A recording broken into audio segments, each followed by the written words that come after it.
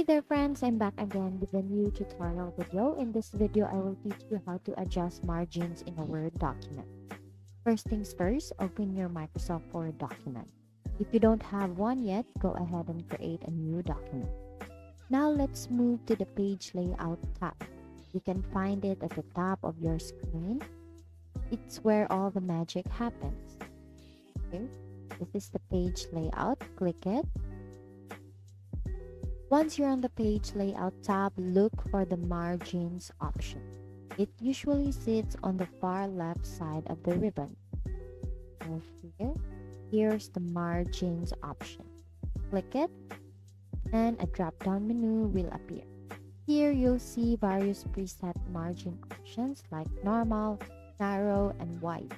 Choose the one that suits your needs by clicking on it. So let's say we want narrow, and then the margin will be automatically applied to your document. If you want custom margins, select custom margins at the bottom of the drop-down menu. A new window will pop up allowing you to set specific measurements for your margins. You can adjust the top, bottom, left, and right margins individually. Once you're satisfied, click OK. Now take a moment to review your document with the new margins. If everything looks good, don't forget to save your work. And that's it. You now know how to adjust margins in a Word document. Thank you for learning with me today. Once again, thank you for watching how to adjust margins in a Word document. See you on my next video.